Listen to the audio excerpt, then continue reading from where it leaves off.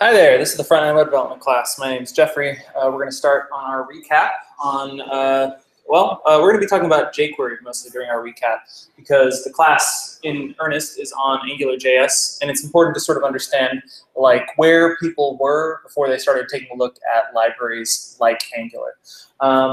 And also it'll help reacquaint us with the thing that we're going to be pretty much transforming into an Angular app throughout the class, because we've already built a little jQuery-based Twitter application, essentially.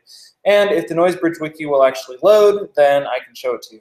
If it won't load, then I can just basically take you guys to jeffreyhw/fwd on GitHub. So you've probably seen this, you've probably downloaded this. If not, go to jeffreyhw/fwd, github.com, and go ahead and clone the repository. If you don't know how to clone, you weren't here for that class, just download the zip file, it's fine. It's really just for you to be able to take a look at Series 10, class, oh, great, I forget, class 8? Let me double check here. No, class 7. Yeah, I think class 7 is when we last talked about this application, because we were dealing in Ajax and stuff like that. Yeah, this is fine. Yeah, class 7. Class 7 is what I want you guys to download. So yeah, go ahead and download that, open it up, Series 10, class 7, and we're going to take a look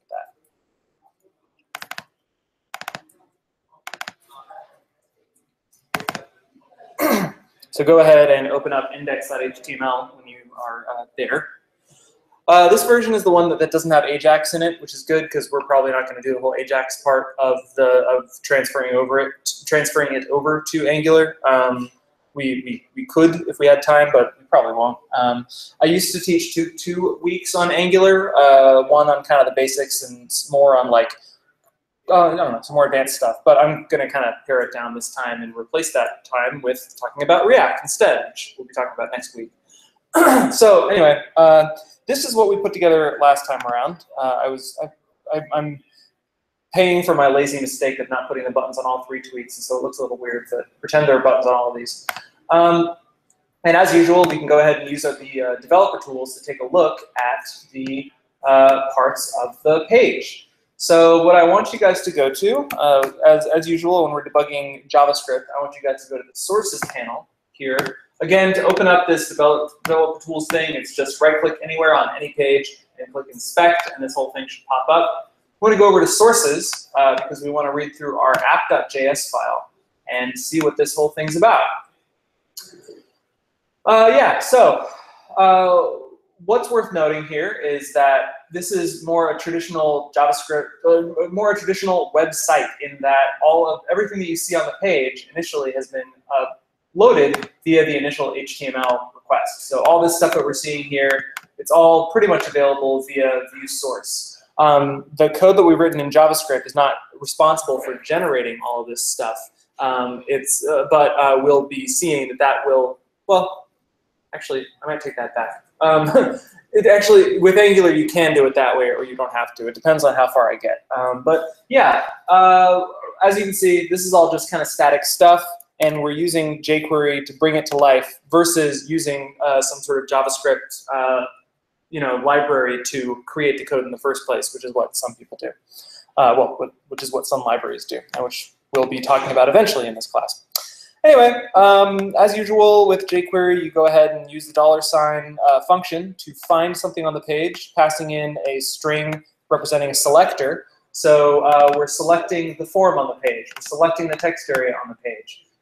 And when we do that sort of thing, we're able to add event listeners to these specific things. So the way that a jQuery-powered page usually works is that we are adding event listeners to certain stuff to make it respond to your interactions. So for example, if you submit a form, run this function. If you key up on a text area, that is, lift your finger from the keyboard, then go ahead and run this function. If you click anything with a class of tweets, then run this function. And same thing here, if you click something with a class of tweets, run this function.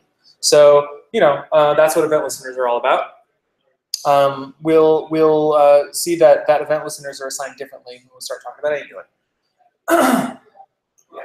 But, there are some things that certainly match up. For example, regardless of what kind of library you're using, you're probably going to want to prevent the default from occurring. The default behavior is whatever will happen on an HTML page when you click something. I say HTML page because I mean this is like what will happen with zero CSS, zero JavaScript, just what these things are meant to do. For example, clicking a link brings you to another page. Submitting a form submits that form and brings you to the next page. So when you prevent default, you are preventing that sort of stuff from happening. You can even prevent default on like typing into the field if you wanted to. If you wanted to prevent default on the key down event, you could prevent someone from typing into it. Or you could just set the attribute to disabled, which will do it in HTML. Attribute disabled to disabled or true or whatever. But anyway, what we're trying to do is prevent the form from submitting because we're trying to treat this as a single-page application, or SPA. Single-page application basically means that everything that you do on this page, everything that you need to do in this application is done on this page without you ever having to refresh it or navigate to a different page or anything like that. So, you know, making sure that you don't leave the page, and then in most cases, is one of the kind of, you know, one of the features or common, you know, features, yeah, whatever, of a single-page application. But what we're going to find at the end of this class is that this code, the additional code that I've written here is quite silly. Because what I'm doing right now is, in order to add a new tweet on the page, which is what this thing does. See, I just added a new tweet on the page. It goes ahead and finds some code that's already on the page, that is to say, an element on the page, and it duplicates it, it clones it, changes all the stuff inside it, and puts it back on the page. That's a little silly because it makes the assumption, for one thing, that there actually is one of these elements on the page. It makes the assumption, well, or it doesn't necessarily make the assumption, but it has to remove all of the state from this element before it can put it on the page again. For example, if you retweet this, then now this tweet has the state of retweeted, or specifically the class of retweeted. So we have to make sure to remove the class of retweeted or liked from anything that we're going to be duplicating. Which is kind of silly. We really shouldn't have to do that when we put something new on the page. That should really just be kind of like the template, if you will, for tweets. Yeah, let me see here. What else? We're changing around some content. We're finding the tweet time, which is this element, which has the class of tweet time, changing it to now. We're finding tweet content and changing it to the new tweet text value, which is the current value of the text area. You know, that's stuff you'll probably have to do regardless of what language you're using. You have to replace some values based on other stuff. And finally, when we're all done, we change the value of the text area back to nothing. And then at the end, we prepend the new tweet that we created, that we cloned, onto the page. So there's that. Let me see here.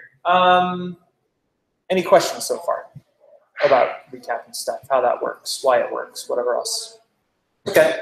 So next up, we talk about calculating remaining characters. As you can see, when I enter stuff into this form, oh, you know, I just realized something. I missed something. You notice how when I enter something in and I press tweet, that the number stays the same? That's a bug, and that bug can easily be fixed if I simply put calculate remaining characters right here. You know. Because that would also kind of reset the form. That is yet another one of those things you actually don't have to worry about when we talk about other sorts of libraries. We don't really have to worry about the state of the DOM. We just have to basically bind this little number to whatever the value is in that thing, and then the library will take care of the rest. So that's one of the things to look forward to with a better or a more catered toward this sort of interaction library, like Angular or React or whatever. But yeah, if we put this here, then you know, does this like do a runtime replacement? Yeah, it does. That's really cool.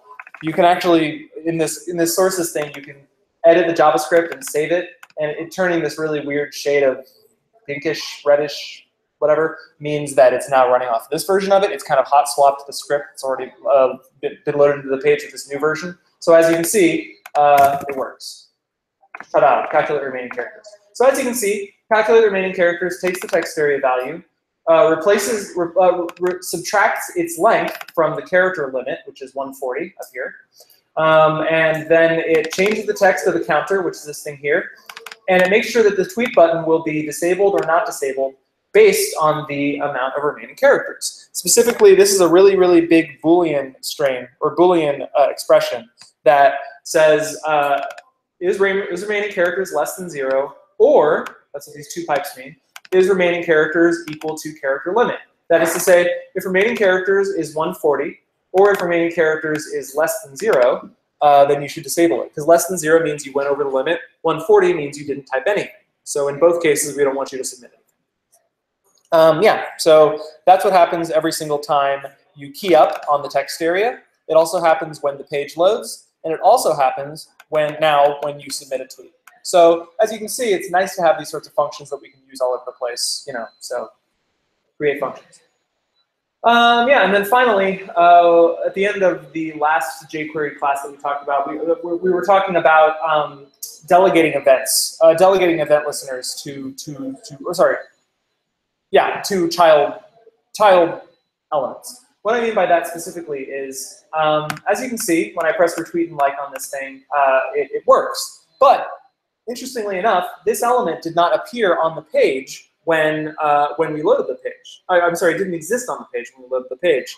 So instead of looking for every single one of these buttons that exists when the page loads and adding event listeners to that, think about it. If we did that, then if a new button was added to the page, we wouldn't actually have an event listener on that. Even if it was cloned from a previous button that already exists, those JavaScript tie-ins, those don't carry over as well. So this retweet button would be inactive. But instead of adding a listener to the actual retweet button or the actual like button, we're adding a click listener to another thing called tweets, which in this case is this entire section. See how I'm highlighting the whole thing? This whole section, tweets, will always exist regardless of how many tweets live inside it. So you can definitely say that that can be clicked, and that can certainly be selected when the page is loaded, because even if there is 0, it will live there. So what this is basically saying here is on click, comma, dot retweet. It's basically saying, hey, tweets, if you get clicked, but the actual click happens to land on something called retweet inside you, then run this function. So, in other words, we're not talking to the retweet thing specifically. We're talking to its parent, which will definitely exist when the page loads. So that's that sort of event delegation thing, which helps out significantly.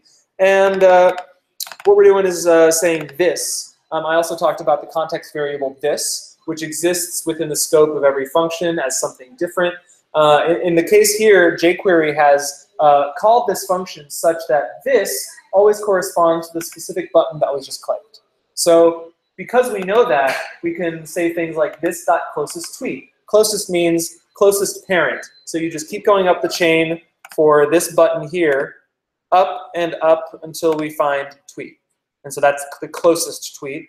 And we toggle class retweeted, meaning we add retweeted or remove it based on whether it was there or not. We're not specifically adding the class to this button. That's something that will make even more sense by the end of this class. We're adding we're adding the class retweeted to the tweet itself, even though it's only really just the button that's changing color. As you can see in our CSS, we're saying retweeted space dot retweet, meaning a retweet button inside something else that is retweeted becomes green. Why not just add the class to this button? Because I like to keep all of my state for this tweet in one place. It makes me easily be able to tell, just find all the tweets on the page which have a certain status. It also makes it a little bit more lenient for me to be able to style this different ways. If I want to have like a little, instead of this retweet button being green or whatever, I could put like a little badge in the corner, like a little green badge saying retweeted, or I can hide or show other things. So the higher up the class goes, the better.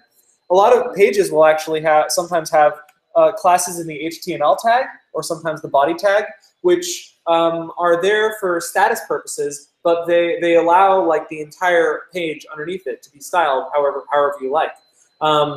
This is going off on a tangent, but there's a library called Modernizer. Modernizer is a feature detection library for HTML, CSS, and JavaScript.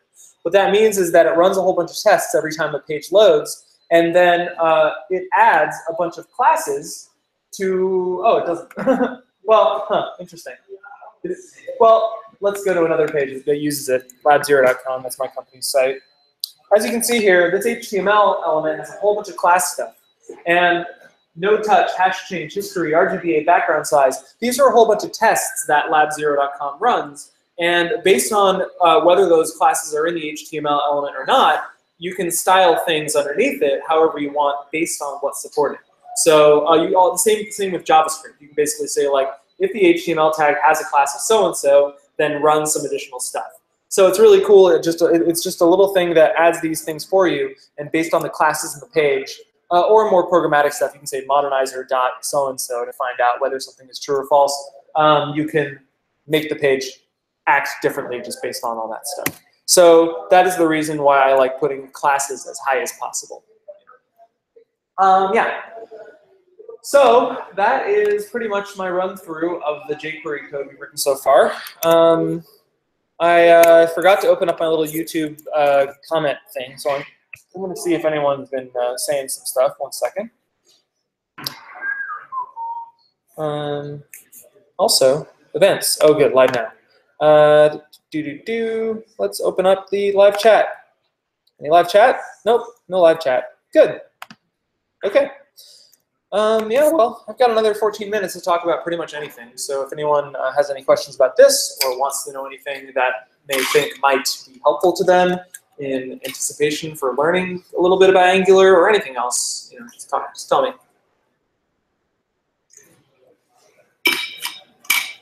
I guess I could point out now, well, no, I'll talk about it when the class starts, about Angular 1 and Angular 2.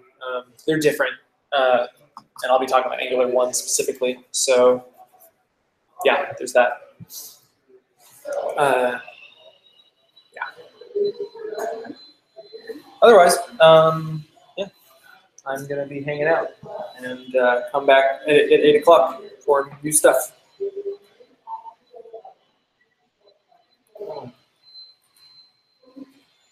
Certainly get a lot of spam on Twitter every time that I announce my class. A lot of businesses looking for words like Angular, thinking that it's very relevant, and then they follow me. I might or might not block them.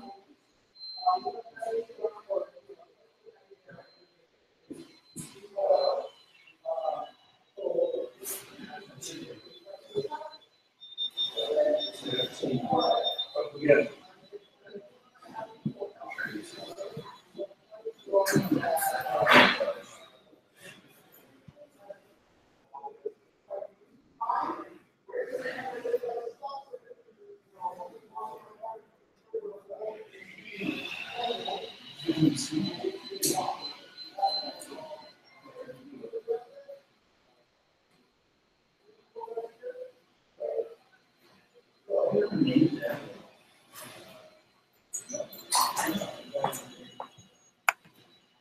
Okay. Having trouble reaching NoiseBridge. Is there any class materials you need to download today? Yes, the class materials you need to download today are right here. You probably already have this because you probably have the Git repository locally. It's Series 10, Class 7.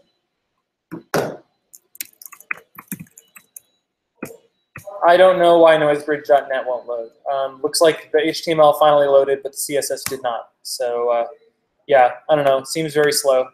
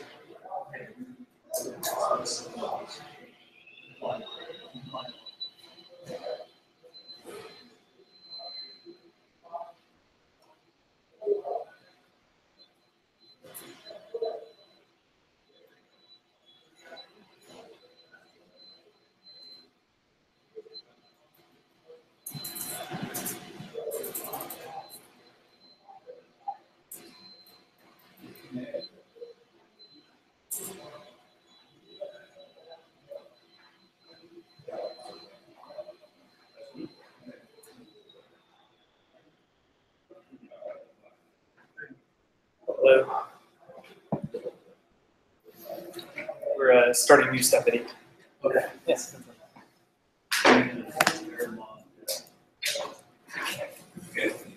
As usual.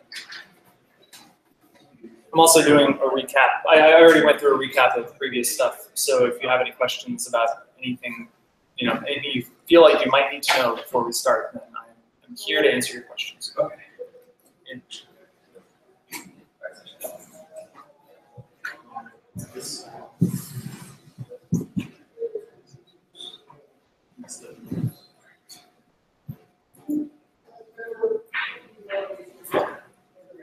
So you made a digital yeah.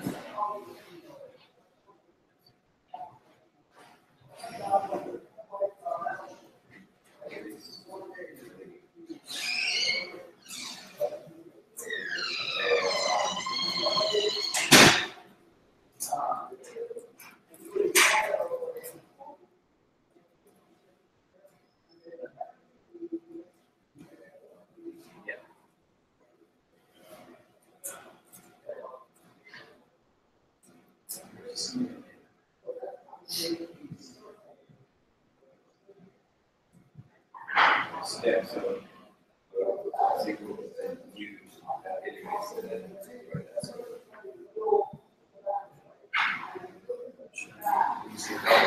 then the last name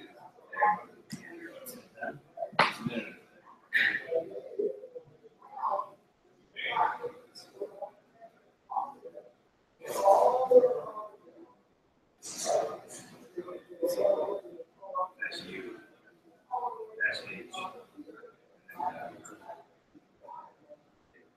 and you this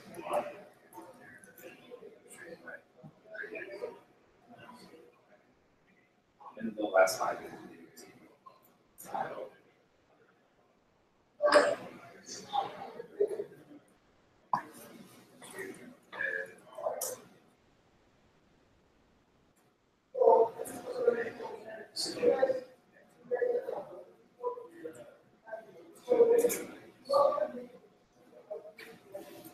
slash I,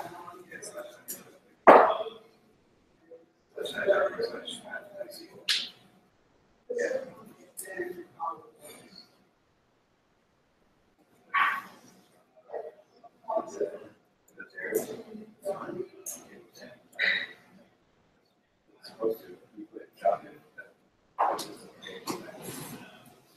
proceed. It's fine. Okay here. Those are from the job job and they don't really exist. I never made that.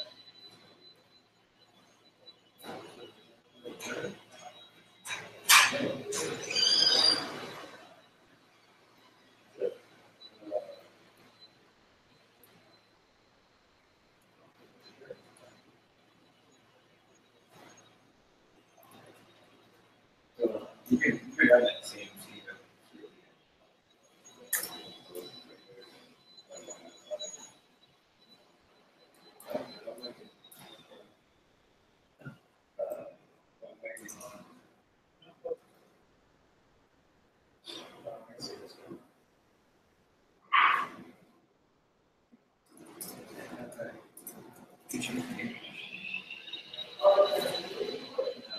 It's not.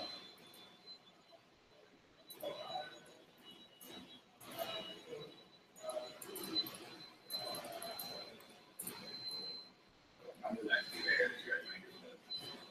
It's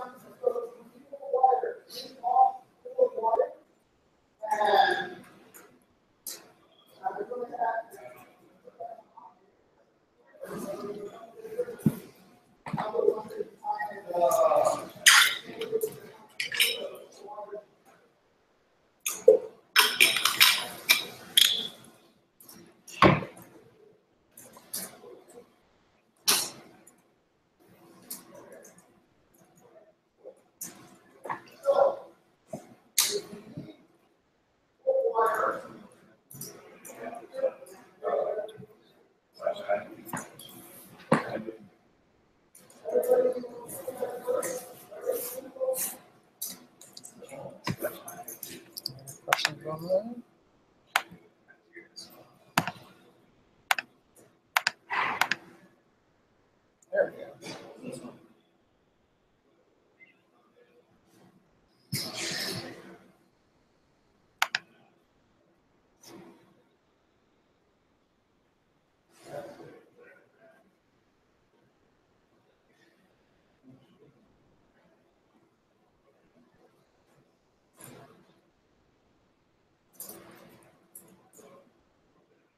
Oh, Johnny was supposed to be a type. You gotta have that in your hands.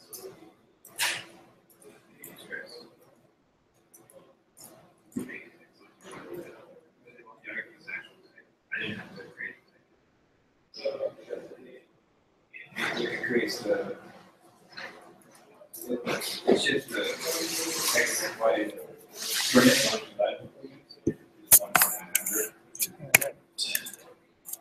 Cool. I'm going to get started on new stuff. All right. Hi. This is the front-end web development class. My name's Jeffrey. We're going to talk about AngularJS today. So AngularJS is not at angular.io. It's angularjs.org. Let's talk about that. There's Angular 1 and Angular 2. They have slightly different names. This is called AngularJS 1 and it's called Angular 2. But the big difference is that there's 1 and there's 2. So why am I teaching 1 and not 2? Well, the deal is that they are quite different from one another. They're very, very different. They have significantly different approaches, different ways that you have to set it up to use it. Just a very different approach. And what's more, Angular 2 just came out. I haven't used it. Haven't gotten the opportunity to use it. I don't really feel like I want to use it. So I'm teaching AngularJS 1 because it is in wide use. A lot of people are using it. It's still being developed one way or another.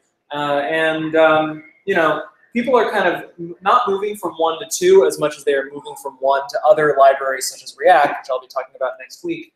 But I think 1 is still useful to understand. It gives you, it gives you a nice, now that you know like how sort of a jQuery thing works, it gives you a good example of how something called an MVC library works, Model View Controller, or Model View in this case. Well, there are controllers too, library. The general idea behind Angular and other MV whatever libraries is that they separate out the model and the view. Now, the model and the view are concepts. They refer to, the model refers to the data in your application. That is to say, what sort of data is on the page, not necessarily how it's laid out in HTML. That's what the view is. The view is what HTML should we be spitting out to represent our data. So by data, you know, if I didn't close it, if we go to our noise Twitter page, the data on this page would be these 3 tweets. There are 3 tweets on this page. They are by Jeffrey. The first one says you give a bad name. The second one says blah blah blah. That is data. This is me just representing it, speaking it, because there is no, there is no visual representation of the model that other than the view that is the view does. So this separation between model and view makes it so you can always know what the view is going to look like based on what is in the model. In the case of jQuery, you need to continue to massage the DOM, change the view around itself to be able to make sure that anything additional that you add to it is correctly moved over. It's kind of like you've got a canvas, on which you've painted a whole bunch of oil strokes and whatever, and to make any changes you have to sort of paint on top of it. That's kind of the old guard with jQuery and whatever. This new thing, essentially, you paint something based on your information. You get new information. You throw that canvas away, and you paint an entire new one. That sounds like it might be overkill or whatever, but these libraries have a very good way of only updating what needs to be updated, so they're pretty efficient at what they do. And yeah, so in other words, you don't have to worry about what your view ends up. You don't have to worry about maintaining your view so much as you just have to worry about what you want the view to look like. And then you change your data around. So that separation makes things pretty nice, pretty efficient, easier to work with in many cases, especially a case like this where in my recap I talked about some downsides of this whole sort of like, your view is also your data, sort of thing. So let's separate them. AngularJS, much like jQuery or whatever else, is a JavaScript library. So if we want to download it, then well, there's some options. Let's use the stable version. Minified is fine. Just like jQuery, Angular is a big file that has a whole bunch of JavaScript that you usually probably should not care about. There's a lot of very ridiculous optimized stuff that's going on there. So minified is fine. We don't really need to look into it. And then these are different ways to get it. You can just download it. You can press the download button, which will give you which will give you the JavaScript file, which is probably what we want. Or you can reference it from a content delivery network that is someplace online that has the file available for you. Or you can use Bower or NPM, two different package managers that allow you to simply just install something by name. I'm just going to keep things basic because this is really just a basic HTML, CSS, JavaScript thing, and I'm going to just download the JavaScript file. So press the download button, and there you go. Go ahead and take Series 10 Class 7 and make a copy of it in your own workspace. Don't make a copy of it here. Don't duplicate it here. That's for me to do. I don't want you to do it in the download of my front-end web development thing because the next time you pull my stuff, it'll override all the work that you did. So make sure that, as usual, you make a copy of this folder and put it into your own workspace, some other folder on your computer. That said, I'm creating a copy. Don't do this. Don't do this. Don't do this. OK, great. All right, so got my new folder with all the stuff from Class 7, and I'm going to start making some changes to it. I'm going to be loading up Angular, and we're going to see what an Angular application, a very basic one, looks like. The good thing about this is that we can actually do it a little piecemeal. We can do it piece by piece. Angular works alongside jQuery. In fact, if jQuery has been loaded, Angular can make use of jQuery to maybe, I'm not sure if the term is speed up, but make more efficient some ways that it accesses the code. It will essentially, Angular ships with its own kind of mini version of jQuery, but if jQuery is already there, then it will go ahead and use that. So they work hand in hand in some ways. Remember that Angular is still responsible for changing around your view, and that's what jQuery pretty much just does. It just changes your view, so it makes use of that. So or it doesn't have to. So again, it's an optional optional dependency. Okay, cool. So all that said, let's go ahead and take angular.min.js and just drag it right in here. And we're going to open up our index.html file in our text editor. Hello, where is it? Didn't open. Let's try that again. There we go. And we're going to scroll all the way down to the bottom here and include our new Angular file here. Script source angular.min.js. There you go. Cool.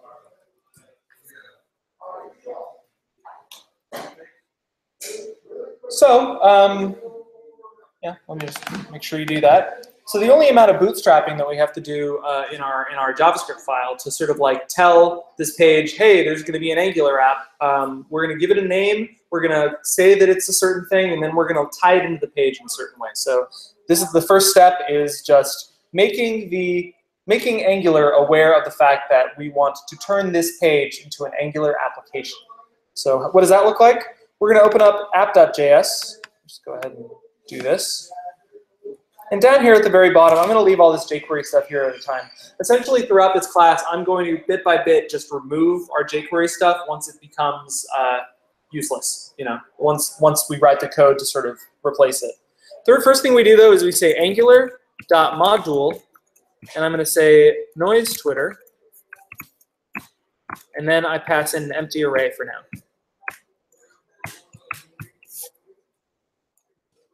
Okay. So Angular, of course, has been loaded up by the fact that we loaded up angular.min.js. When we say angular.module noise Twitter, and then we pass in an empty array, what we're saying is we're creating a new module called noise Twitter.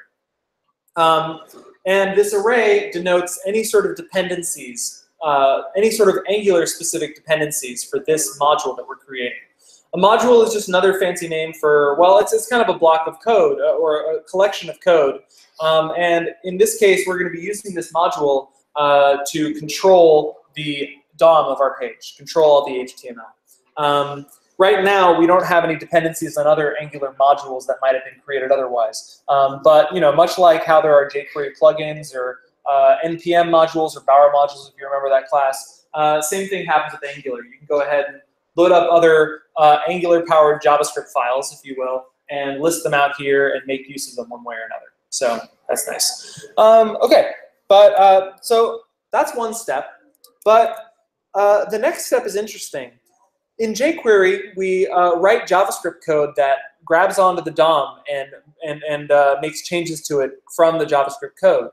But interestingly enough, even though Angular is this library that's all about writing more just better JavaScript to do certain stuff, we actually are going to go into our HTML file and add in a few special properties to certain elements to tie things together. It's kind of interesting. Let's start off at the body, all the way up here. And the body is going to get a new attribute called ngapp, and we're going to say noise Twitter. NG, by the way, stands for Angular. So that's just NG whenever you see that. Think Angular. So what happens here is that Angular is going to take a look at the DOM. It's going to take a look at all of our HTML and say, oh, I've just found the ngapp property, and it's pointing to noise Twitter. Oh, I seem to have a module called noise Twitter. I'm going to allow this module to essentially take control of all of the HTML underneath this body here. So that's how we essentially tell Angular that the DOM and our JavaScript are intertwined, essentially. Cool. Now, the next thing that we want to do is start changing around this DOM so it doesn't have all the data inside it. So change around this HTML so it doesn't have all the data inside it when it loads. We want to populate this data from our JavaScript. Or we just basically want to separate the data from being sort of like dispersed out. I've got my my username here, I've got the time here, I've got the posts here. We want to get rid of all that. What we want to do essentially is turn this into more of a skeleton or a template that allows us to, based on what the data is, just populate all those individual values with what's somewhere else. And by the way, I keep talking about the data, the model. When it really comes down to it, the model in most JavaScript libraries is just an object, like like key value pair object with maybe some arrays inside it and some strings inside that or numbers or whatever else. It's just data. That's all it is. And we just store it in a certain way that Angular knows to access it and then apply it to this page. That having been said, let's actually, before we go any further, let's go ahead and create that space within Angular to store our data, store the model portion of our stuff. What we do to store data is create something called a controller. That controller will, the controller is one of a few different ways in Angular 1 that you can essentially set up some data to be stored somewhere and then be able to apply it to the page, because the page will simply have access to it within this special area within JavaScript memory called the scope. You can think of scope as just like a function scope or whatever. You're able to add variables to it, add properties, add methods, add whatever else. And whatever things you add to the scope, you will also have access to all throughout anything that is being controlled by both the ngapp and the ng controller, which is one part of this module. So let's go ahead and create a controller. Angular.control, it's not Angular.controller. From here on, we're going to be accessing Angular.module. So we might as well keep a reference to it. So I'm going to say var app equals Angular.module. Cool. And now we can say app.controller. I'm just going to call it main controller.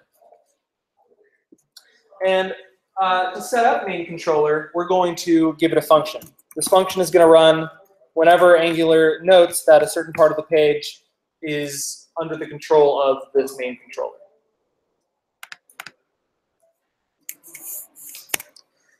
And what I'm going to do is, well, let me think about this. Yeah, I might as well talk about this. So I talked about dependencies. I talked about how this module, in order to load in the first place, lists out a number of dependencies which need to be loaded up first. Well, the same thing can go for other parts of this module, such as this controller. Before this function can run, I might need to ask Angular for a certain number of things. So what I'm actually going to do is put this function inside an array. And this so just we're surrounded in square brackets. And as you know, an array can contain multiple values. This function is going to be the last value of this array.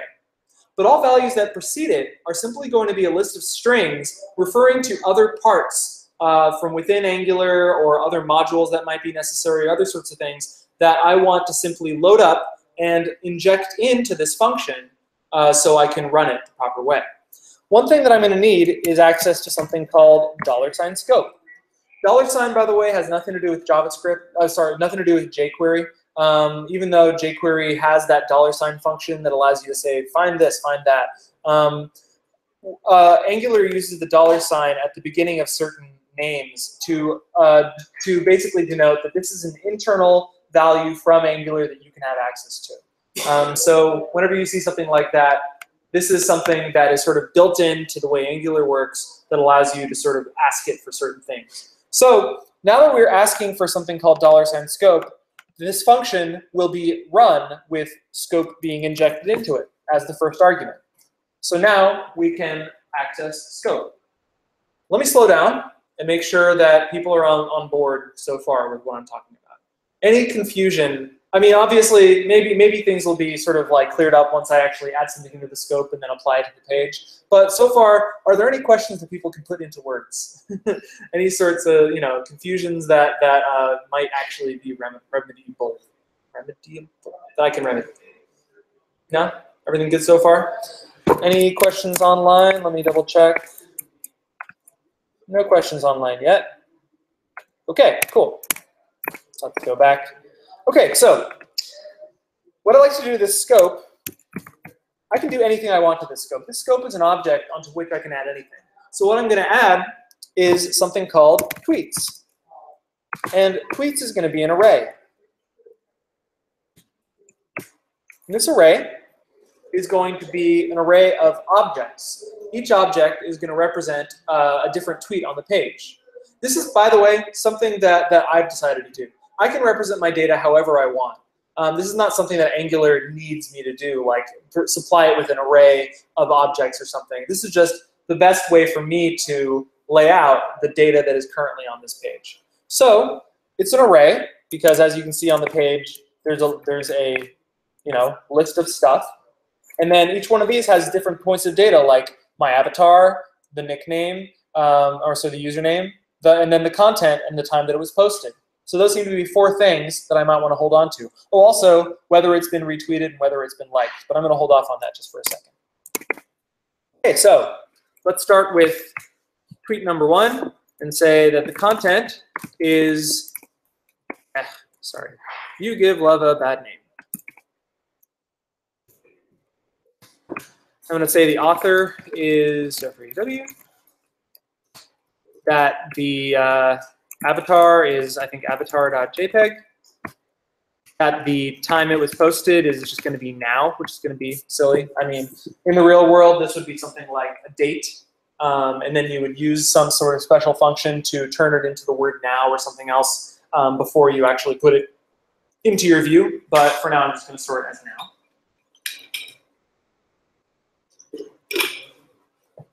Yeah, so I think that's it. And I'm just going to do that 2 more times. I can just go ahead and put a little comma here at the end of this object and just copy and paste this 2 more times. And what are the other tweets? Old MacDonald had a farm. And I'm a little T-Bot Jordanstein. Whoa. Oh, and actually this is 1 hour, 2 hours, 3 hours, and let's fix our syntax error here by escaping this apostrophe with the backslash.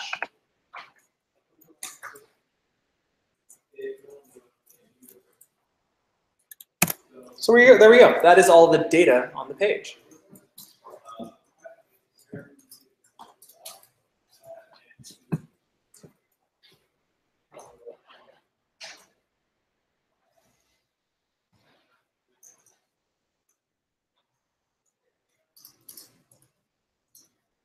A few people are still typing, so I'm just going to give it a second to sink in.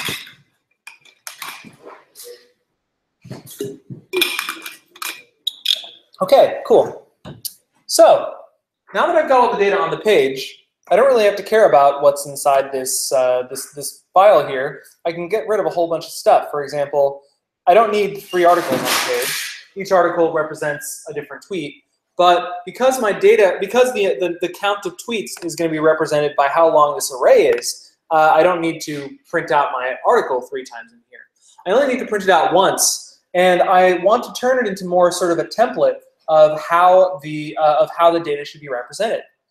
So first step, actually, well, before any of this, the first step is not only to say load up ng app when you hit the body, but also specify that everything underneath here is going to be under the jurisdiction of the ng controller, main controller. Remember that I wrote these words, noise Twitter and main controller, in my app.js. So from here on, anything that I reference using these ng things inside the body will be referring to the scope of main control. So next, now that I've done that, I've added ng controller, main control here. I'm going to go ahead and get rid of 2 of these articles because they're unnecessary. In this first article, I'm going to start adding a whole bunch of other ng stuff that tells it to do certain things, tells it to act a certain way. Basically, by adding ng throughout your page, you are making your DOM behave a certain way. So the thing that I want this article to behave like is to repeat. I want this article tag to repeat for, I think that it's going to be for tweet in tweets. I think that'll work. Yeah. It's actually been a little while since I've last written some Angular stuff, so I might, some specifics, I think that I'm right about this. So let's talk about what this means. Tweet, ng repeat, tweet in tweets. So, like I said, because I wrote this ng controller main control up here, I have access to something called tweets throughout this entire form, or throughout this entire body. It has nothing to do, by the way, with this class tweets here. Classes, and then anything that has ng dash whatever, those are 2 different worlds. This class is just meant for CSS styling at this point. I don't intend to use classes to, look for them and make any changes to them within my Angular world. From here on, whenever I add classes, they're only going to be for just like presentational CSS purposes. Because if I really want to change something around, then all I really have to do is start adding these ng things, and it'll work the way that I want it to. And of course, I'll be going through a whole bunch of other ng dash stuff as I go along. But what's happening inside ng repeat? Tweet in tweets. So again, tweets is referring to this array. Tweet, what's that? Well, I am creating a new variable called tweet that I have access to, and it's going to change for as many times as there are tweets. So this article is going to be printed out how many times do you think? 3 times, right, because there are 3 tweets. But every time that it's printed out, I'm going to have access to this special tweet variable that I can use ng whatever anywhere else to print out some certain values of it. So let me think about this. Yeah. So let's take a look at some stuff. First of all, ahref, twitter.com/jeffreysw. Well, I want to basically use the author of this tweet instead of that. So I could do some sort of ng ng something, and like ng bind will allow me to bind the value of something to the value to the things. But there's also actually a second way, other than using ng all over the place, and it's using a special syntax called handlebar syntax. Angular allows me to write out this little thing called handlebars, and it looks like this.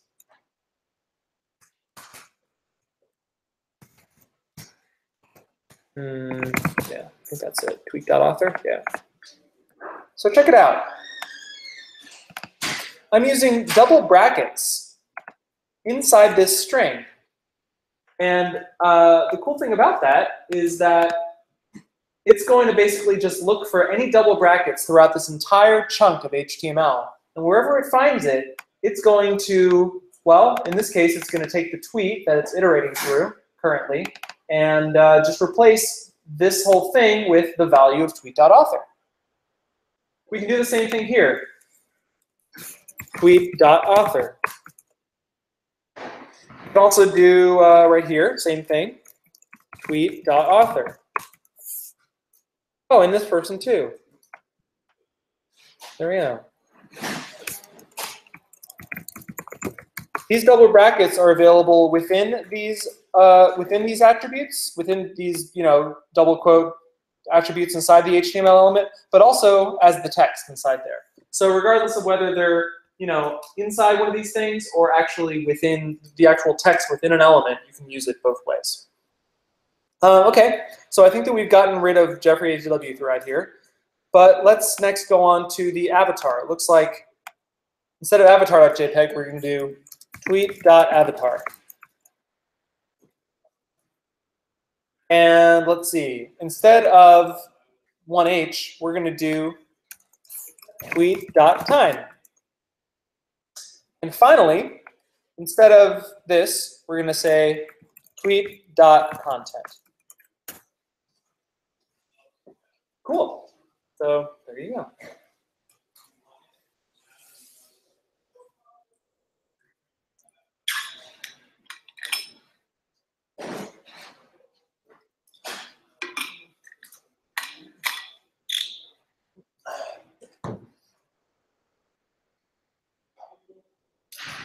All right, any questions at this point?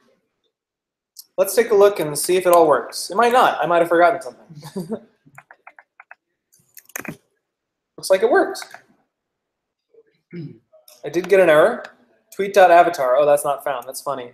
Huh. That doesn't seem to have worked the way I wanted it to. What did I do wrong? There. I think the browser trying to load avatar, tweet.avatar, but does not exist yet because Angular did change that thing. Oh, and then it, yeah, that actually brings up a good point. What's actually happening here is that, well, let's talk, of course, about the order of operations here. Before these JavaScript files down at the bottom can load, the HTML loads. The rest of the HTML loads. It goes HTML, HTML, HTML. Oh, time to download some CSS. Okay, then I'm going to keep going HTML, HTML, HTML. Now, the deal is that this image file, even though it's got a really weird source thing and a really weird alt thing, is going to be loaded up onto the page prior to AngularJS even downloading, and definitely prior to our app.js loading. So if we don't want that to happen, then we've got a pretty simple solution, which is just to take this stuff and put it up here instead. Now, I have warned against this in previous classes. I basically said, oh, wait, hold on a second. If you put your script tags in the head, then it's going to make it so the HTML on your page doesn't load up until all the JavaScript is on the page. But doesn't that seem to be like what we want in this case? We actually don't want our HTML to appear until the JavaScript actually has loaded, because if it did, then we'd get that weird flash of stuff. We'd get the browser trying to load the wrong kind of image. We'd actually start to see like very, for slower connections, it would actually be kind of worse. You might see like those handlebar things all over the page before AngularJS actually takes care of things. So by loading this first, we can be sure that that is not going to happen. Okay, well, I made a mistake. Let me see here. That also, okay. I'm probably going to undo one thing, which is move app back down here. Nope, that's still, Let me think about this. So there's a special attribute you can use called NGS SRC. So Oh, ng source? yes. Could do that. I could do that, but I also could do something else. One second. So let's just talk about these errors. This first error is happening for the same reason, that it's trying to load up the wrong sort of image file. This, on line 25 of app.js is a problem because it's currently trying to get the text area's value and get its length. The only problem is that because app.js is now loading before any of the HTML on the page loads, there is no text area, so you can't get a length of nothing. So that's why I have that error there. And I'm not sure if that's actually cascading and causing everything else to go wrong. But what I'm going to do, just for now, is get rid of, well, I'm actually just going to comment out this line here. Because calculate remaining characters is the only stuff on the page that expects certain stuff to be on the page, or needs certain stuff to be on the page for it to run.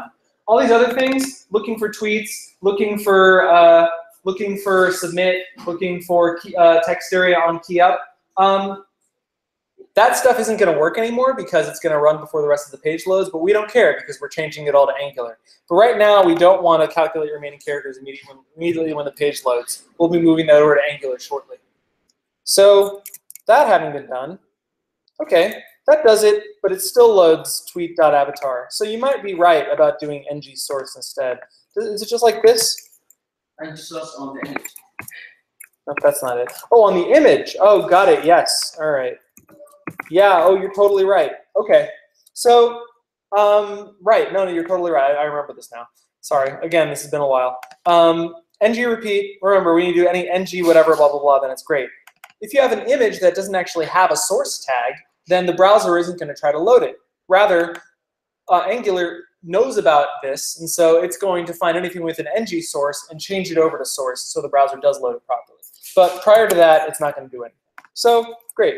Now we've got, well, we still have a little bit of, see a little bit of weird flickering going on here, which I'm sure there's a way that I could defer that one way or another, but I'm just not going to deal with it right now.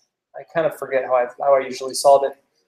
Well, one way that I will actually solve it is later on is that instead of putting anything in the body whatsoever, many single-page apps usually have almost an entirely blank body. The only thing that they actually have in there is a bunch of script tags which insert stuff into the body. One thing that we'll be able to do using Angular is take this thing like this article here, and maybe the form and other sort of stuff, and turn it all into a template that lives inside a script tag. And that's a little weird because up to this point we've been using script tags to put JavaScript inside. Like all these script things just load up JavaScript files. But with Angular, you can put some HTML inside a script tag and specify that this is a template for Angular to use somewhere down the line. So Angular has this built-in functionality. Since I'm talking about it, I might as well do it. Angular has some built-in functionality to, well, actually, no, I'm sorry. I'm not going to do it. I'll do it later if I have the time because I'll get a little bit too much off track. But it does have the ability to take some stuff from somewhere else and then inject it or include it wherever you want it to be. But we'll skip that for a little bit. Anyway, as you can see, the page is as usual. The buttons have stopped working. The form has stopped working. Tweeting doesn't really do anything anymore, so that's too bad. But as you can see, the stuff actually does get printed out, and it's all thanks to the combination of ng repeat, which is looping through our list of tweets, and then all these little handlebars interpolations throughout here that are printing out different parts of that tweet object that we're iterating through. Cool. Any questions at this point? Thoughts about how things work, why they're working, what have you? Anyone hopelessly lost? If you're hopelessly lost, I can help. I will say that, you know, although this comes naturally to me now, when I started learning Angular, it seemed to me like it was a very high learning curve that it took me a long time to sort of wrap my head around certain concepts. There is a very long list of ng this, ng that, and the documentation isn't the most straightforward stuff in the world.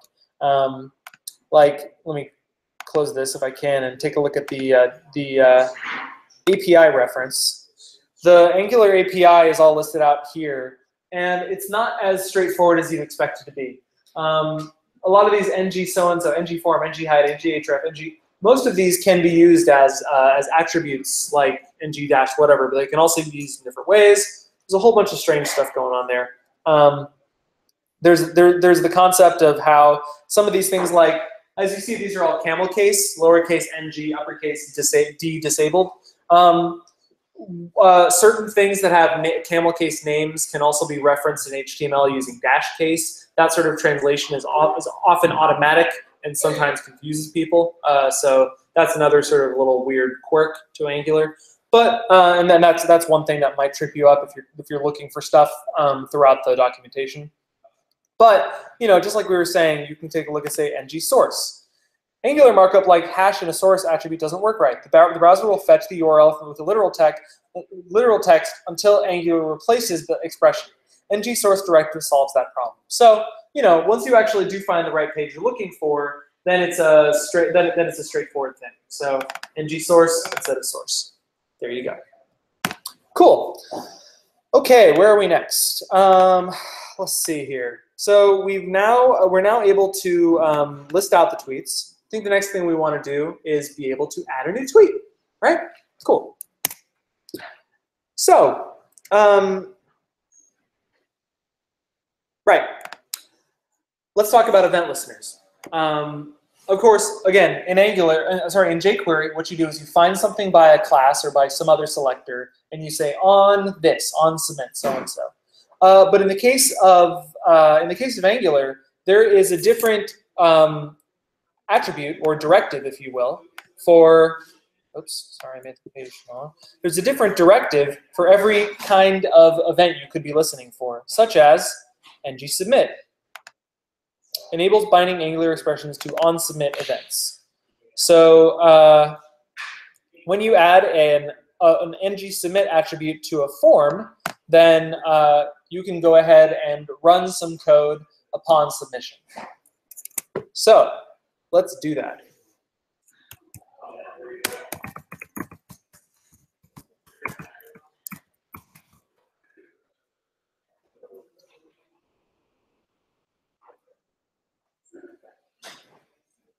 So I just added ng submit add tweet right here. So let's talk about this code. What's happening here is that inside these quotation marks, I've just essentially created my own little function. Now, my function that I created is not called add tweet. This is actually a function that is calling another thing that I haven't yet created called add tweet.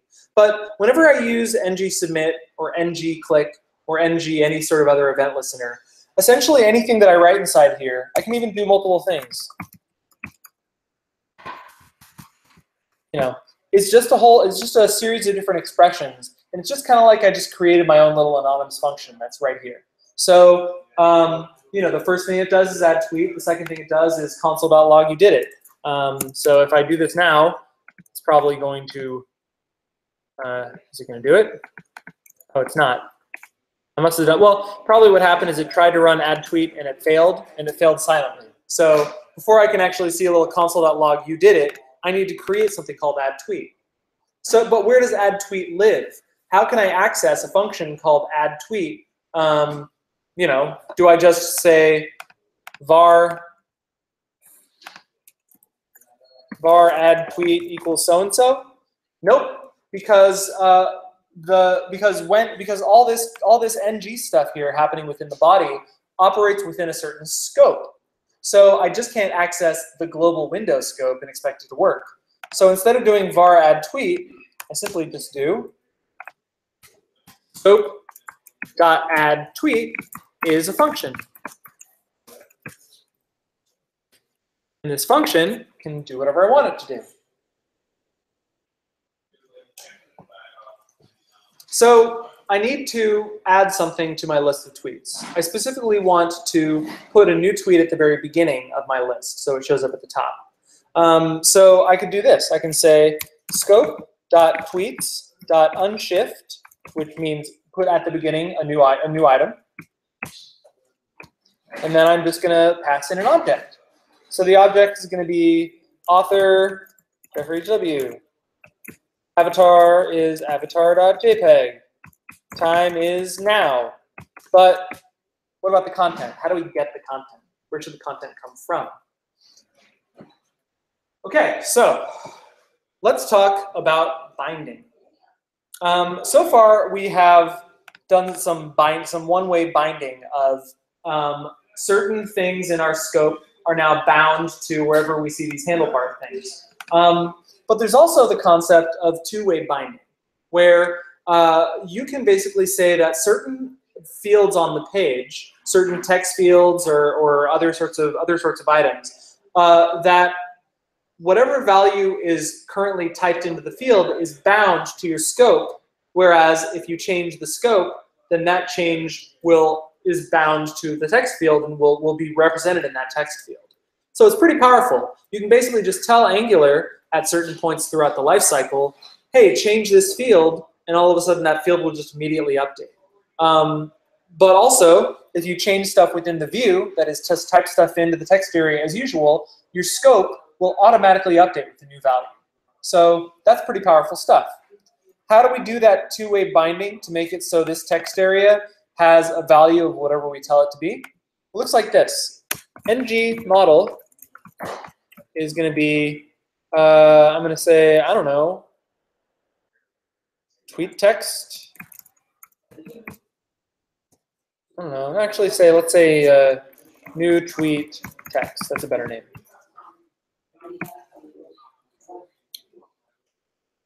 So ng model. Remember we talked about model view stuff? Well, essentially by using ng model, we're saying that this view, this text area here, is bound to new tweet text within the model. And the model that we're talking about right now is the scope of the controller, main controller.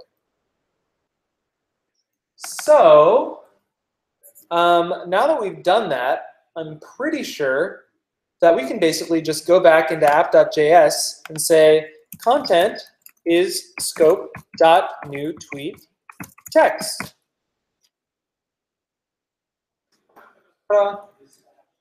Actually, no, I'm not ta-da just yet. I might be wrong. There might be one or two things I'm missing.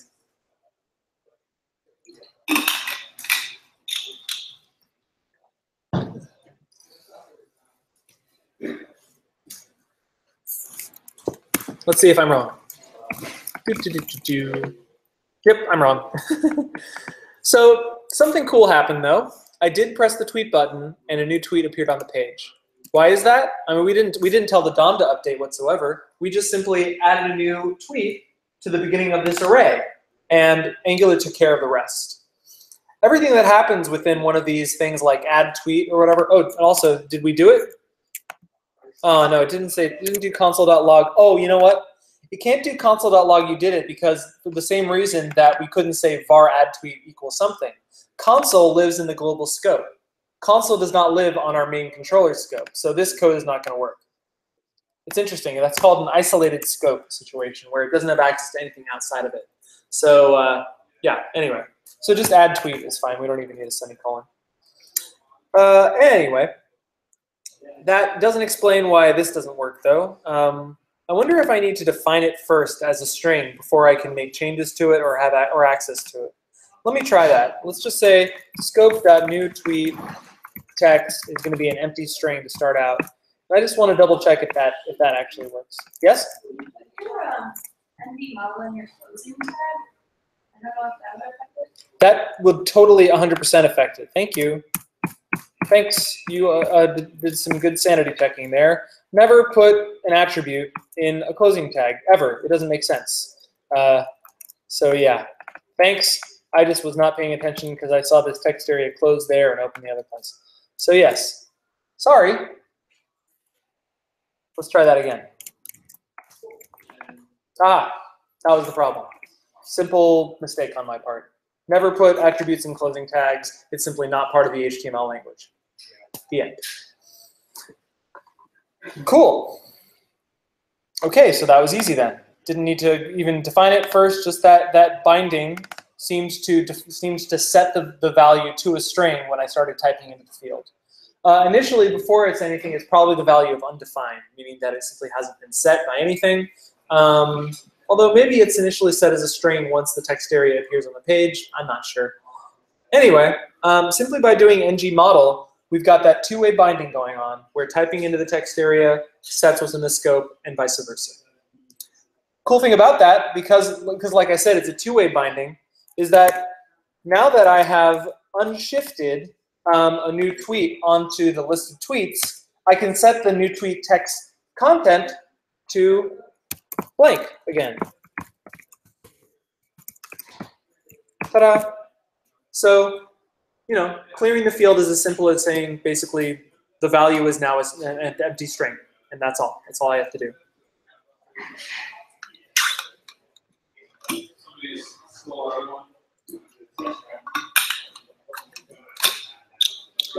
Coming from a jQuery world, Angular to me felt kind of refreshing because I was writing a lot more plain JavaScript than I was writing a whole bunch of like chained jQuery statements like .find, .hide, .add class, .this, .that. I mean, it's all JavaScript at the end of the day, but this stuff looks a lot more like straightforward, just regular JavaScript than this sort of stuff where we're doing .prop, .on, .closest, .toggle class, and sort of just living within that jQuery ecosystem. You could take a lot of this code and just get rid of the idea of scope or whatever else, and then just like take this function, and it could be a function living anywhere, really, But so that's one thing I kind of like about these libraries, that sort of abstract the view away from the actual data management that you're doing here. So yeah, there we go. We've got a working form. One thing that I'm not doing right now is counting the amount of remaining characters, but that's actually very simple. See this tweetbox counter here? It's just 140 minus new tweet text dot length. Cool. How's it going? Did you want to give me the headphones? Yeah, no, come on up. So I'm going to forget about it otherwise. Thank you. I left them here on Thursday. Thanks a lot for holding on to them. Cool. All right. Yep. So again, anything inside these, or actually I didn't even mention that. Anything inside these double brackets doesn't have to just be the name of a value. It can be a JavaScript expression. Just like this is a JavaScript expression, so is this. This just gets run immediately whenever it tries to render out this div. And so it's just going to do this math every time it needs to re-render that div. It's just going to say 140 minus new tweet text.length. We're going to have a problem initially, though. Oh, no, we're not. I take it back. This actually answered my question of whether new tweet text becomes a string or not. If new tweet text dot length or new tweet text is undefined and I tried to get dot length on it, that would be an error and it wouldn't render anything out. But it seems that because I said ngModel equals new tweet text, that immediately a string value gets set in my model and I have access to it right on the next line. So I'm able to subtract the length from that. But there we go. Simple as that. Now I have a working thing. In fact, it works better than it did when I did jQuery because I had to do that weird key up thing where entering in multiple characters didn't actually work until I keyed up on the thing. Now it's doing it a different way. Whatever specific thing, key press, is causing the actual data to show up on the field. That is exactly when the value gets changed and the calculation gets run and different parts of the DOM update whenever they need to. Cool. Good stuff. All right, so we've got that counter. This whole thing, this little thing right here, replaces this entire calculate remaining characters thing. Well, actually, I'm sorry, I take that back. It replaces these two lines. But we do want to disable that input field whenever we are at 140 or whether we are at less than 0, right? So looks like I'm going to be using 140 a few more times. So I might as well set it in my scope so I have access to it. I'm just going to say scope dot character limit is 140. Simple enough. And now wherever I reference 140, I can just replace it with the word character limit.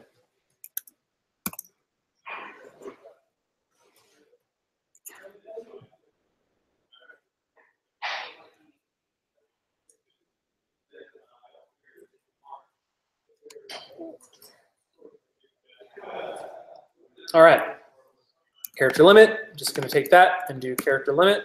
I'm also going to do right here ng-disabled, and then this is going to be a little expression that runs and determines whether this should be disabled or not. If it evaluates to true or evaluates to false. Basically, I can just copy and paste what I did up here. Remaining characters is less than 0, remaining characters is equal to character limit. Although remaining characters I haven't specified, that's actually this, character limit minus new tweet text.length. So I could paste this whole thing in here, like I'm doing now. Or instead of that, I could make it the result of running a function. Here's what I think. I think that the view should have as little logic as possible. This is a little bit of logic. This is me actually subtracting new tweet text.length from character limit. I think that's feasible. That's fine. It's just a single operation.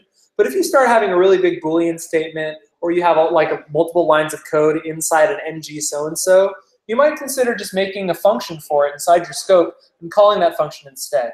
It makes your view a lot more readable, or at least say a little more focused on presentation, where all of your behavior still lives within your scope. So let's just create a new function called scope dot I don't know, form valid. And then we're going to return, we're going to say var remaining characters is scope.newTweetText minus, I'm sorry, yeah, scope.character limit minus scope.newTweetText. Then we return whether remaining characters is less than 0, or whether remaining characters is equal to scope.character limit. So remember, we can by returning this whole thing, we're going to be returning a Boolean, right? So because this is a Boolean statement here, is less than 0. This is a Boolean statement here, is equal to character limit. And this is a little Boolean thing that takes either one on the left or the right and turns it into true or false, right? Yeah.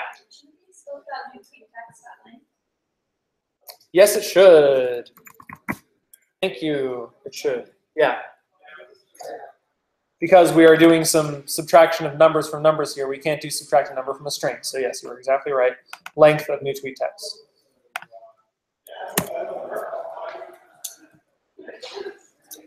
Cool. So now that we've got this form valid function, we can just do it right here. Form valid. Ta-da. So that little function is going to run form valid. The statement here is running form valid whenever it needs to determine whether this will be disabled or not.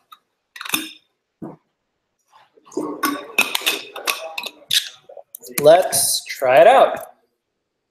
It didn't work. Cannot read property length of undefined. Aha. Aha. Okay. So there was a problem on line 71, app.js 71, saying cannot read property length of undefined. The reason for that is because, well, ng model new tweet text was set right here. But chances are it ran this ng disabled thing before new tweet text was actually available within the scope. Maybe that would be like the next scope or something.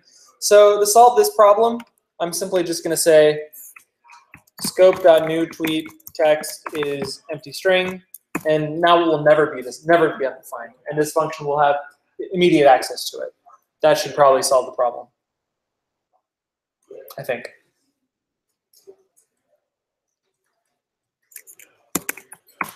And there we go. Now it is disabled. Now it is enabled. Disabled again. And if I keep typing, then eventually it will be disabled again. Ta-da! Cool. There we are. Any questions about this? Thoughts about how this works?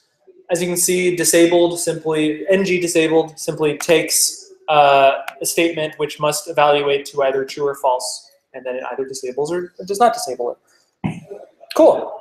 So there's our nice working form. There's our ability to add new tweets. We might as well go ahead and set up these retweet and like buttons. So here's some cool stuff. Remember that within this article, we have access to a value called tweet. We created it right here within this ng repeat clause. And what ng repeat does is it actually creates a child scope. It creates a child scope that exists throughout the page as long as the page is open. And within this scope, it has access to stuff outside of it.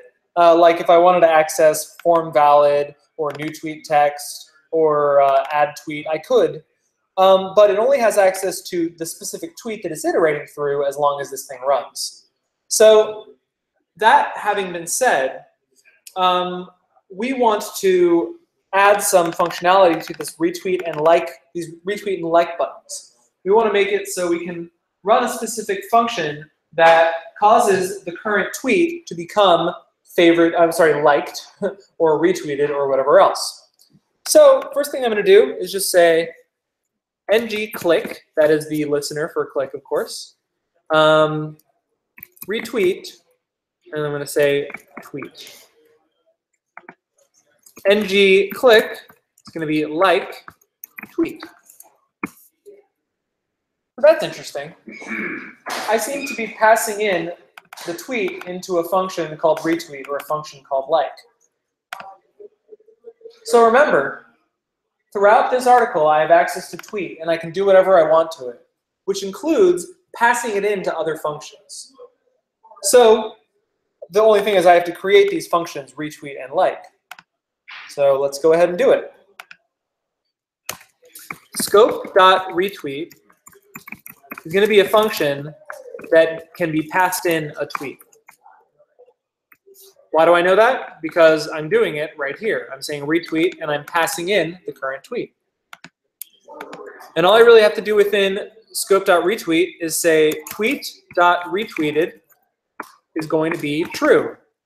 Or if it's already retweeted, I want to unretweet it. So maybe I'll go ahead and say scope.retweeted is the opposite of tweet.retweeted. Sorry, not scope.retweeted.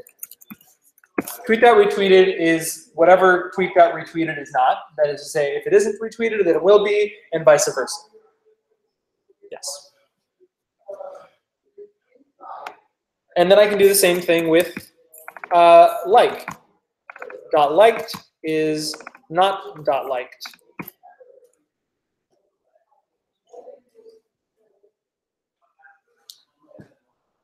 Cool. So these functions, retweet and like, they'll work for every tweet on the page. Because I'm passing them in, I'm only changing the one that we're currently clicking the button for. Because remember, we're going to be printing out these two buttons for every tweet that there is on the page, but they're all operating within a different scope. And that scope refers to the current tweet that's being iterated through.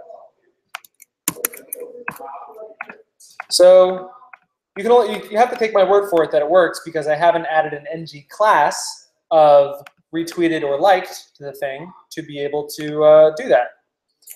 Give me a second because I seem to remember something about how ng class works. I think that I can give it a list or something weird like that. Oh yeah, I can give it an object. Cool, so ng class is expression. Now the expression is going to be either a string representing space-delimited class names, an array, or a map, or an object, of class names to Boolean values. So specifically, what I can do is I'm going to add an ng class to this article. So I can add additional classes based on whether certain things are true or false. Just like I did with jQuery, I added class retweeted or class liked to article. But what I'm actually going to pass into the ng class directive is an object.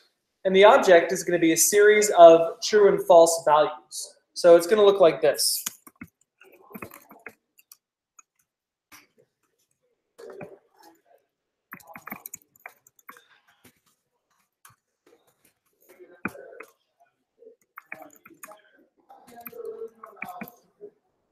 Let me just go ahead and put this on a different line so it's a little easier to see.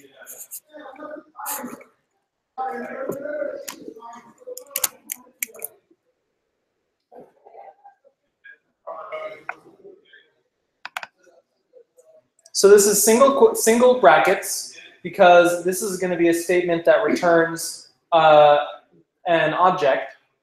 And this object has two values in it, retweeted and liked. The values are whether the current tweet has the value of retweeted or not, or whether it has a class of the thing of liked or not. If these are true, if either of these is true, then those classes will be added on to this list of classes for this tweet. And if they're not, they just won't.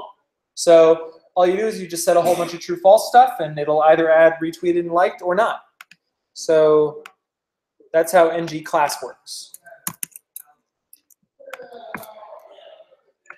Ta-da! It works. As you can see, if I inspect the HTML, you'll see that it adds a class of liked, adds a class of retweeted, or removes it.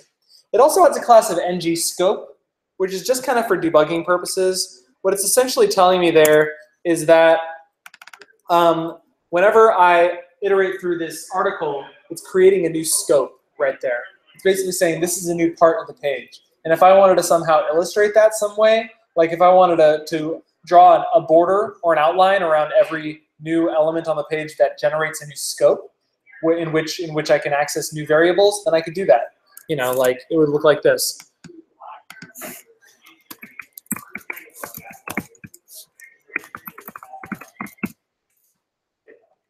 Check it out. I just did ng scope is going to be outline 1px solid red. So now there is a 1 pixel outline around everything on the page that has a new scope. This whole thing, the whole body, has a class of ng scope because that's where I define the ng controller in which a new scope is created. And then each one of these tweets also has an outline, or they have a class of ng scope because ng repeat creates a new scope in which I can use the tweet corresponding to this current tweet, right? So there you go. That's just a nice little visual thing that I could do if I wanted to. Let's see. Man, we really blazed through it, didn't we? I think I've pretty much just replicated all the behavior of all the code that we've written. So that means I can get rid of all of the jQuery. It's all gone. And there's actually less code than there was. All I've got is a single controller, which within its scope is the character limit, the list of tweets, which I'm just going to iterate through, the current text field value, a function that allows me to see whether the form is valid or not, so I can disable the button, a function that goes ahead and modifies our tweets array up here and sets the new tweet text to something else. And then these two functions which retweet and like the thing. So at the end of the day, these are very plain JavaScript functions that are just being added on to an object called scope. And I just have access to them within my HTML by using ng whatever. Cool. I have a few more things that I can talk about, but does anyone have any questions at this point? Okay. I feel like this class took like twice as long last time, which is why I feel a little uneasy, because I feel like I'm blazing through stuff and not explaining it well enough or leaving people in the dust. So really, if anyone wants me to go over anything more at this point, then I'm very happy to do so. Things that people might not understand. I think the thing that was hardest for me to surmount was just the idea that within any of these quotation marks throughout the code, I have access to my JavaScript. So each one of these is actually a little JavaScript expression where I can just run stuff. But all that said, the idea is that I'd like to make these expressions as succinct as possible, which is why I leave all the logic inside my JavaScript file. You know. So in other words, instead of saying retweet tweet, I could just actually write a series of different lines of JavaScript from here, but that would be a little icky. So I try not to do that. I try to defer to an actual function that's in the scope instead. Okay. Next thing that I want to do is take everything on this page and relegate it to a template. That will prevent that weird behavior where when you first load the page, you might see that little weird flash of brackets and stuff on the page. We don't want that to happen. So what I'm going to do is create a template for this entire page, and then I'm also going to create a template for each individual tweet, and we're going to see how that all gets used. Creating a template is as simple as adding a new script tag. And the script, interestingly enough, is not going to have a source attribute, but is going to have a type attribute of text/ng template. That's obviously specific to Angular. And then it's also going to have an ID. And the ID is how I'm going to be able to refer to it wherever I want to use it. And so I'm going to create an ID of index.html. Actually, no, I'm sorry, main.html. Let's call it that instead. That allows it to pretty much be the same thing as the controller, so main.html. And inside this script, I am seriously just going to take the entirety of the body from this form all the way down to the end of this section and cut and paste it right there. Maybe just do a little bit of indentation so I know what I'm doing here. Yep.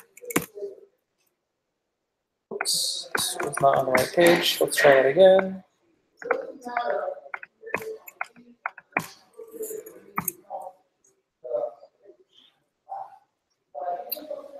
So my body is now pretty much empty. Nothing in my body, everything in this script, and that will indeed break the page. So there is something that I need to do here. I need to do a simple ng include. So ng include allows me to include a template. Pretty much straightforward as that, and it looks like this. Actually, I forget what it looks like. 1 second. Source. Source is going to be main.html. Now, this is interesting. This is the first case on the page in which I've used an element that is definitely not part of HTML. What I mean by element is that the actual name of the element is ng-include. In every other case, I used ng-repeat, ng-class, ng-click, but these were all attributes rather than the actual name of the element. But in Angular, many directives, every one of these things is related to a directive, which is just a whole bunch of like behavior that you can apply to some part of your page.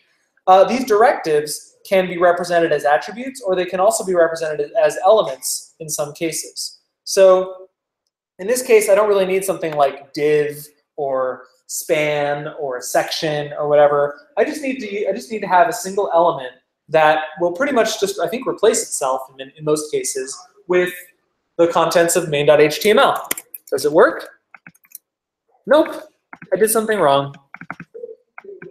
Oops. What did I do wrong? I actually don't know. Do I need something else? Source is string. Source is string. String. Argument. So-and-so. My partial template. This is stupid. Nope, that didn't work either. What did I do wrong this time? Cannot load main.html. It's actually trying to load a file instead of a template. How do I get it to load a template? I actually forget. The what? The reference. Oh, the reference? To a file. It's a reference to a file, but I'm trying to give it a reference to main.html. So how do I give it a reference to that? Maybe just use hash in the form of the string. Hash? Well, this isn't a selector. This isn't like a CSS selector, so I can't use hash to refer to something else on the page. Because it has to be valid. Same file, right? Huh? You need to reference to the same file. Yes. Yeah, but that's not how you do it. I'm actually literally going to Google this up because I forget. And let's see, ng template include. Oh, well, sure, it's on this page somewhere. Oh, maybe it's ng bind template instead. Template URL, to load templates from other domains. Yeah, it actually is going to load an external HTML fragment, so that's probably not what I want. Let's try ng bind template instead. Ng bind template, no, that's not it either. 1 second.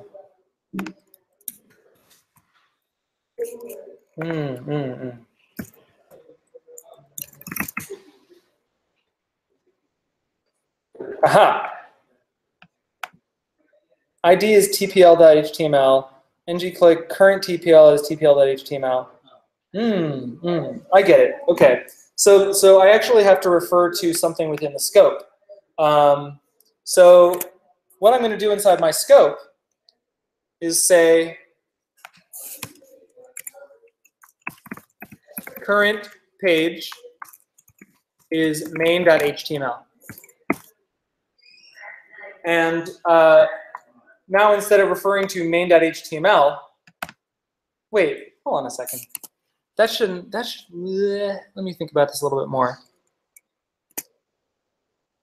That really shouldn't change anything because I should just be able to refer to it by, again, this is me being rusty with Angular. Yeah, that didn't work either. Try that again. Let's see here. X/ng template. Did I do this correctly? Current TPL is tpl.html, TPL link, TPL content. Let's try a div instead of this ng include thing and see if it makes any difference. Nope, that didn't work either. Still trying to load it externally. But it seems to me like right here it should just do it. Am I doing this correctly? Text/ng template. I could do /main, but /main.html, but that really shouldn't make any difference. /main.html. Current page. Trying to do that. Let's see here. Now it's trying to access main.html at the root of my file system, which is not any better. That's strange. It does seem to differ from the from what I'm used to. So I must be doing something wrong, but I forget what it is. No one has any suggestions from online, right? No. Inline stuff, script type. Maybe it has to do, maybe I can't put this up in my head. Would it make any change if I did this inside the body instead? Probably not. Maybe it's a XML file? Maybe an XML file. Nope. It turned out that no, it was all about just not being in the head, and it must be in the body instead. Oh, That's it was like outside the actual ng app. That's totally it. Yeah, no, you're totally right. The script, I couldn't have access to main.html because this was running outside the jurisdiction of ng app, and so Angular had no idea what I was talking about. So yes, you're totally right. If you're using a script of text/ng template, regardless of what the idea is, this ID can be rutavegas. It doesn't matter. I can call this anything that I want, but it needs to be referred to right here. And there we go. It still works. Now, let's just go back to main.html since that was silly. So why am I using double quotes and then single quotes here? Well, because this source parameter is going to be evaluated like a JavaScript expression, just like this, or actually that's not a JavaScript expression, sorry, just like what's inside these brackets and everything. So whatever's inside here is going to be evaluated like an expression. And /main.html is not valid JavaScript. A string is, though. So if I take this expression and put a string inside it using single quotes, then it's fine. Or I could just do what I did up here in app.js saying current page. And that is what routing is all about. I actually save this usually until the second week. In other words, I'm not really going to be talking about it in depth. But there is the idea of Angular being able to treat your single page app as if it has multiple routes. What there is a little thing called ng-route or ng-router, whatever it is. It looks at what's in your URL, and based on what your URL is, it loads up a different template. It also loads up a different controller. It essentially very tightly links your controller to a specific template that's loaded up. And you know, then you can click links that take you to a new page, quote unquote, but actually just change what the current controller is and what the current template is. So that's actually, we're doing the very basics of it right here. We've got this new variable called current page, and if we wanted to change it and show a different page, we totally could do that. Okay, another thing that I want to do is, just in case I wanted to have a separate page, just in case I wanted to be able to show a single tweet, one of these single tweets on a different page, then I probably want to remove it from within this big template for main.html. So what I'm going to do is create yet another script type text/ng template and call it tweet.html. What I'm going to do is take this article here. Actually, let me think about this. I think I actually just want to take the contents of the article. Nah, I do want that whole article. Ah, yes. Okay, I think I know what I'm going to do. I'm going to do a div with an ng include source. This is going to be tweet.html in, remember, double brackets because that's HTML, and then single brackets because that's Java. Sorry, double quotes and then single quotes because it's JavaScript inside that HTML. Then I'm also going to take this ng repeat, take it off the article, and put it right here. Because the article template, the tweet template specifically, I don't want that template to repeat itself. Rather, I want to repeat the template. See the difference? Instead of telling the template itself to iterate through a series of tweets, that's not really a template for a single tweet. That's a template for tweets plural. So instead, I'm going to take that ng repeat outside of this whole article thing, and I'm going to cut it, paste it up here, and unless I'm doing something horribly wrong, I think this should just work. So what I did again was replace everything inside section with this ng include with the source of tweet.html, which is going to load up this script type text ng template with an ID of tweet.html. And I think that this should have access to tweet because I'm creating a new scope right here. So let me see if I'm correct about that. Yep, I'm correct about that. Yeah, so what's happening is that because this ng include div is what's responsible for creating a new scope, it's including all of this HTML inside it, and it has access to everything, to this new scope that I created here, where tweet is whatever it is. And it should all just work the same, I think. Retweet, like, yep, ta-da, it works. Okay. So you'll now notice, no matter how much I refresh, or no matter how slow I try to go, or fast I try to go, I will not see any of those brackets or anything. I will see a flash of blue, and that's the part at which simply the HTML or Angular hasn't started itself up yet. It hasn't initialized yet. So, you know, there are some cases maybe if you think that your JavaScript is going to be really, really big, that you might want to put some loading spinner or something, a little GIF that just shows a little rotating spinner before the actual page loads.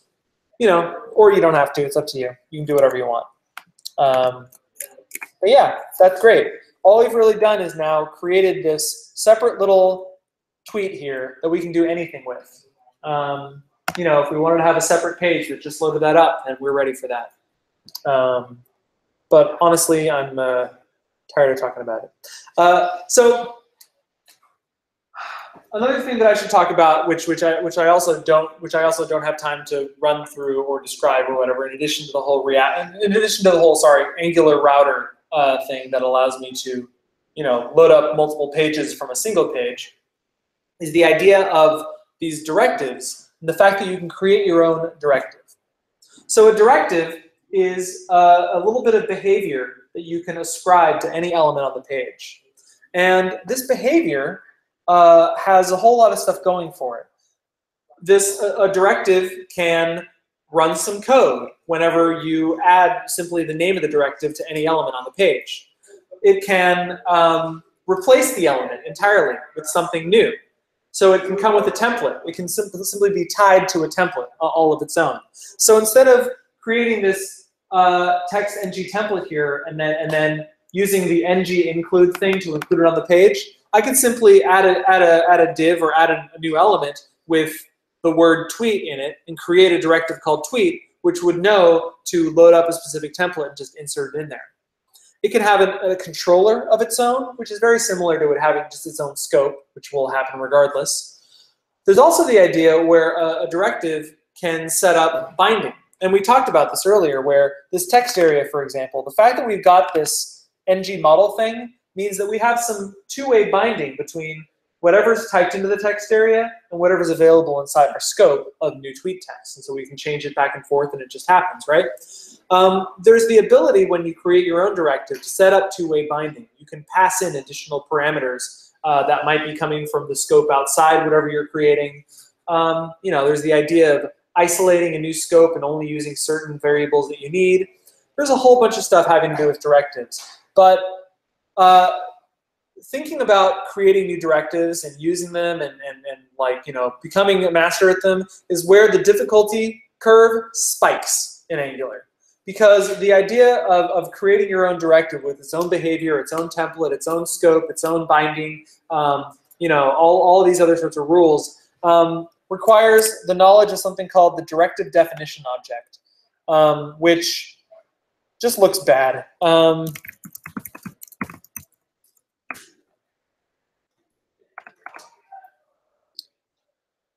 It looks like this. Ta-da, my module.directive, directive name. And then here's all the stuff that you could put into it. Priority, template, transclude, restrict, template name, scope, controller, controller as, bind to controller, require, multi-element, compile, and then all that stuff. So it goes on forever, and me having to walk through what all this means is just significantly difficult. I did, in previous series, I did talk about like the basics of it, but I'm pretty much out of time at this point. So, but the idea is that you do have full control over more than just what all these different ng dash directives that come with Angular, but you can create your own with as much weird behavior as you want. So that is where the magic of becoming an Angular expert, that's the draw of doing that whole sort of thing. Of course, we are talking about Angular 1, where in Angular 2, this entire paradigm is pretty much thrown out the window.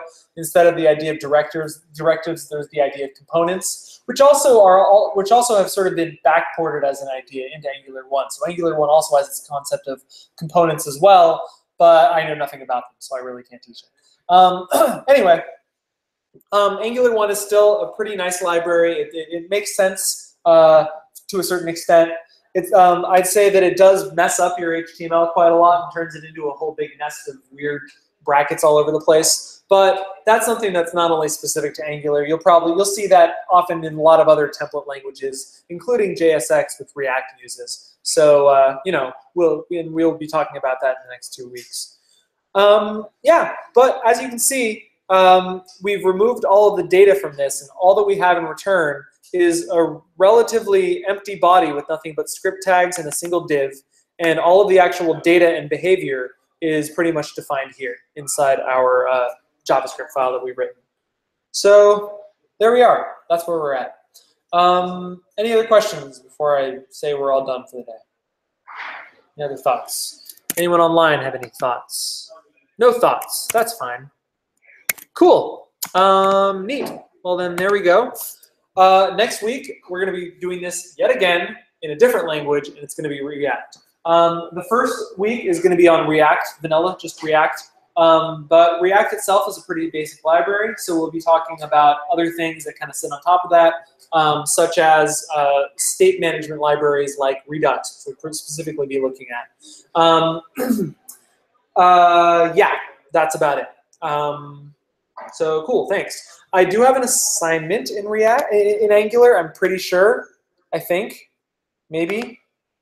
I forget. Oh yeah, actually I have 2 of them. If you really do want to create your own directives, then you can do 2 assignments. This one will require some additional study. If you are interested more in getting into Angular, I have taught that second class on Angular before. So if you want to see more on it, then I'm not going to waste my own time talking about it. But you can go to previous classes, click all the way down to class notes from previous series. And then within Series 9, you can go over to Directives, Routing, and Ajax with AngularJS for April 11th, and watch the video for that, the lecture videos right there. Yep, so that's where you can get more information. Cool. We're all done. Come to my lab on Thursday. I will be here to answer any of your questions. I'm going to be sitting in the Turing classroom right behind me. In this classroom, there's going to be like a programming for interviews thing. Or no, that's every other week, so that's not this week, but coming up next. But yeah, I'll also be sending out an assignment, so if you are not on the mailing list, then just go ahead and get on one of these mailing lists or a Facebook group or the meetup group. I announce all of the lectures and labs and all of the assignments and all the stuff through every one of those venues. Finally, donate to Noise Bridge, because you're going to want to do that. Set up a recurring payment for $100 every month, or $160 actually. Do that, and you're good. Great. Cool. All right. No problem. See you guys later.